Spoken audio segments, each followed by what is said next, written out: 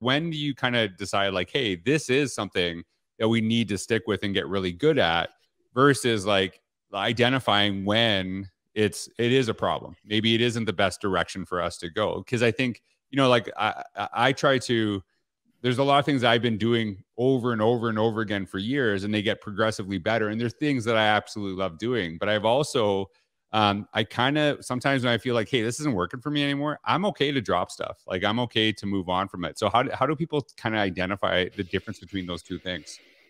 So I think for me, and I spent a lot of time talking about this, starting friction is a huge thing. When you are starting something new, you're literally rebuilding the pathways and creating more connections in the way that you now need to think. And it's so funny that you say that, because like right now, my kids' school is changing their math curriculum. Right, right. And they just changed their math curriculum. Like I've got a 7-year-old, and they had just changed the math curriculum when my older one was approximately the same grade. So probably about 6 years ago.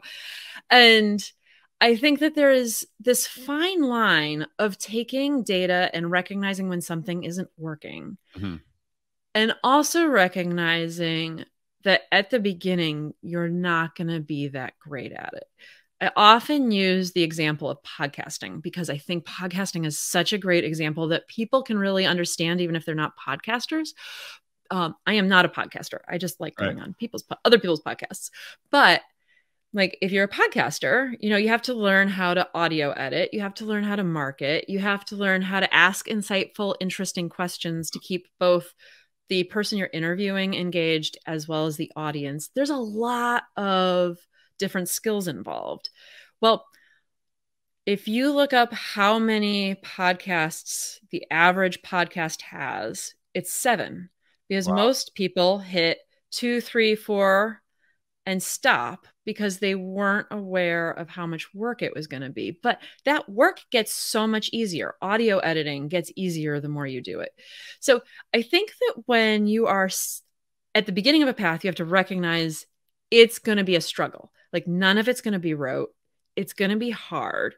And you really have had to think through that this hardness is going to be worth it for these reasons. But then you also have to be looking for, is the hardness getting easier? Like is there something wrong in my approach? Because I mean, with everything, I had like, the approach may or may not work for you. Like a lot of times we like to throw the kitchen sink at it. Like I can do everything. And then you vastly overestimate how much time you have.